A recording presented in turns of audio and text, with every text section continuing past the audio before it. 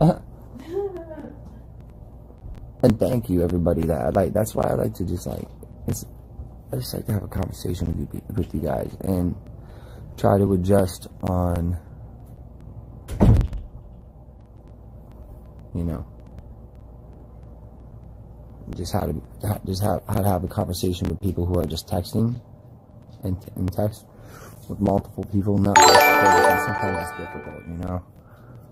All I ask is for a chance to just y'all to believe in me again. You know what I mean? Believe in my abilities and my talents. I prove it to you every day. I show you. You know, and I have complete faith that I will be recognized as one of the greatest music producers ever to live, as well as one of the greatest artists. But my real goal is to be. Do I think I'm a narcissist? That's kind of messed up. Well, not messed up because obviously I feel like Aaron has done particular things to get himself in the situation where people aren't trusting him. He's literally, was he not just saying he wants people to believe in him again? That's like, that's deep for Aaron standards, I guess. When has Aaron ever said that he wants people to believe in him again? Because usually he comes from the point of view that, like, he never lost it. You know what I mean? But that kind of sounds like he's saying, I want people to trust me again. At times, yes, I do. That's okay. That's okay. You can be. Especially when you do what I do. You don't, what's your shoe size? AKA, you couldn't stand a day in my shoes. No offense. I do. Back at you. If you guys want to ask questions, like invasive ones, you can donate. Otherwise, I'm not going to indulge in entrepreneurial endeavors and being really smart about what I'm doing with my money. When you donate this money to me, you guys help me have a better life, and that is so generous of you. I can't even believe it sometimes. Really, like $1, $5, $100, whatever it is, it's so generous because you don't have to do that. Spread the word that, you know, I do YouTube videos about my music, my production, how great I am, my passion for it, how much it means to me, how much it saved my life, the recognition that I want and I feel I would deserve. Even when I started when I was 19 years old on House of Carters with my family on E when we did our reality show. And I even had my own family all calling me a thug, making fun of me, but now I did it. The Love album, I proved myself. And even though I proved myself, I still didn't get the recognition for that. Producing it, co-producing it, writing it, executive producing it, directing my videos, and investing all of my money into it, over 6 figures, and then never getting paid from Sony for it. And it's at like 500 million streams. And if anybody knows that in the industry, they would know how much money is owed to me because of that. Even though I sold my masters to Sony and Steve Zapp. Steve Zapp owns the masters, so every time I come on here and I play any of my love songs or I sing anything to do with love, Steve Zapp and Sony Records strike my channel and they try to ruin it for some reason.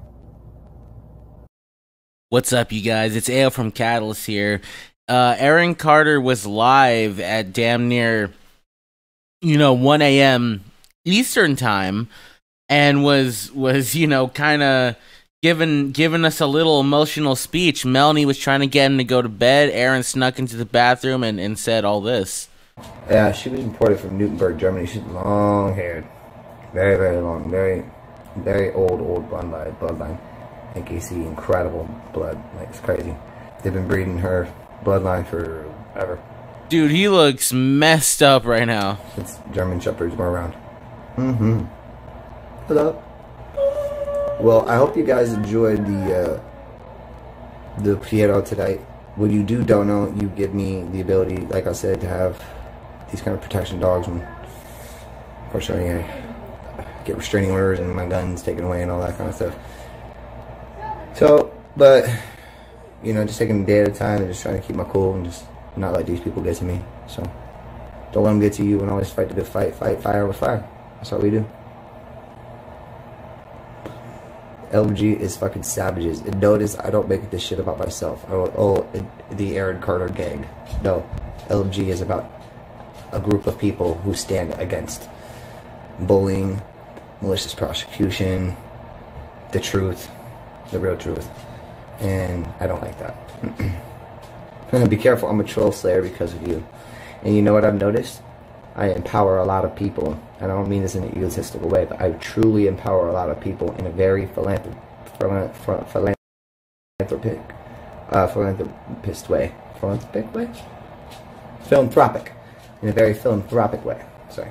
So it's good to see all you guys here donating, you know what I mean, for the music. You know, I love that. No, the police did not come in my house today. Animal control came today because people are stalking me and trying to ruin my life and all kinds of crazy, weird, trying to make me paranoid, and I'm just chilling.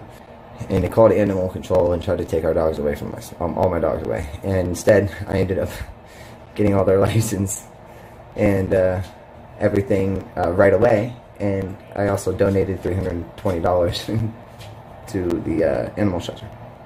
But one thing that I saw people bringing up is that if Aaron has had these dogs for a while, wouldn't he already have the licensing and registration for them? So that's how I fight fire with fire. I won. It's just not really about winning. It's just like, hey, like back up, you know? Like back up because LG is strong. Alright? She protects the lion. The lionesses protect the lion. So, and I plan on donating a lot more. I've actually gotten dogs out of rescue places, you know, and found them good homes. I trained an AKC husky.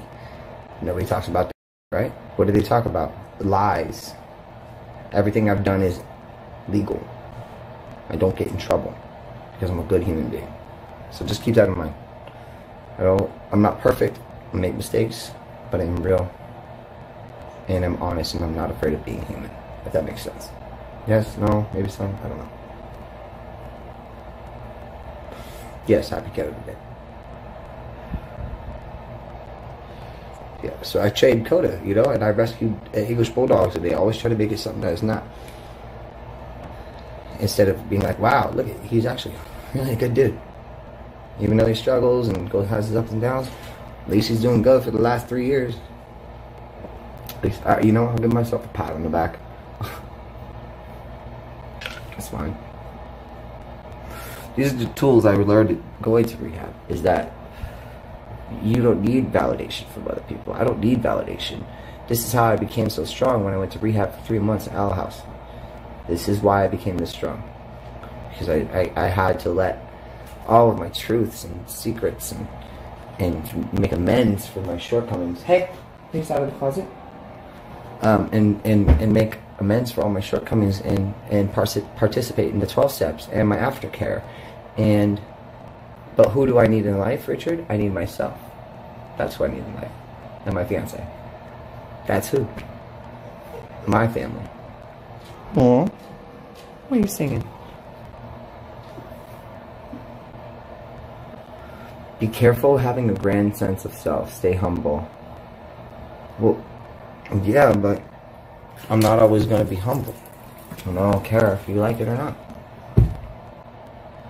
I'm going to make sure that people do pay homage to me. And they look at me as an inspiration and someone who was able to be a phoenix that rised from the ashes and resurrected my career single-handedly. And with all of you guys listening to my music, downloading my music, coming to my concerts, and donating, you know. Zach Root said, why are your eyes pinpointed? Shut the fuck up. My eyes are not pinpointed because I'm right in the light. I wonder how I have such a brilliant head. So, but this stuff, oh, by the way, if you're going to be a fucking try to be smart, find the right dog. Does that look like our dog? Does that look like our dog? No, that's an older dog.